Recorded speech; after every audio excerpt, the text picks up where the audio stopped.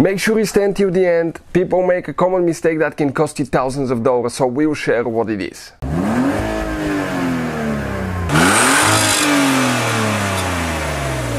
Hey guys, welcome back to Auto Repair guys. Thank you guys for watching and subscribing to the channel. Today will be super helpful video to any of you having a Hyundai or Kia with a 2.4 Gdi engine guys, or any Gdi engine, and you have check engine light on and any of the following codes, such as code P0520 521 522 or 523. Stay with us, we'll explain what most likely causes that and how to fix it. If you don't fix it on time, you're actually risking damaging your engine to the point that you may need the engine replaced. Also, there is one common mistake people make, okay, when they actually fix that problem, and we'll explain what it is. If you don't do it right, you can actually burn the electronics on your car. All that will be covered in this video today. Before we start, let me tell you a little bit about us. Every single car we get at the garage, we try to make at least 200 to 300 free repair videos. Why? Simply because our mission at the shop is to save you as much money as we can.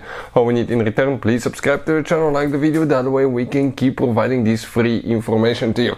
Now, if you need to buy parts, tools for a good price and quick shipping, check out the link in the description of the video below. That's where we get all our tools and supplies from. So, with that being said, you can see this is guys the engine, 2.4 Gdi engine.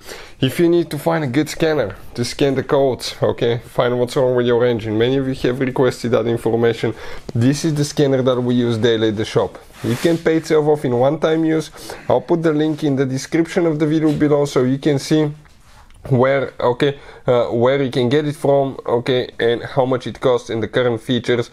It works on any car you can think of. It's amazing too. Hyundai Kia is right here, so check it out if you need a good scanner guys. So with that being said, what you need to do in order to diagnose these codes. Okay, these codes most likely indicate that you have problem, okay, with low oil pressure or the oil pressure sensor being inactive.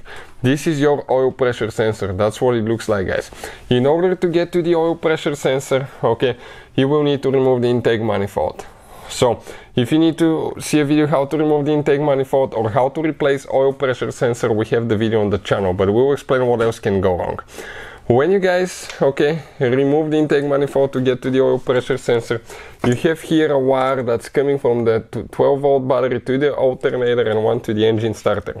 If you touch it with a tool, you can short the electronics, engine, computer, modules, and that can cost you thousands of dollars to fix. Another thing, you will need to disconnect the car battery so you can avoid that. But disconnecting the car battery really matters which battery terminal you disconnect first and which one you reconnect first.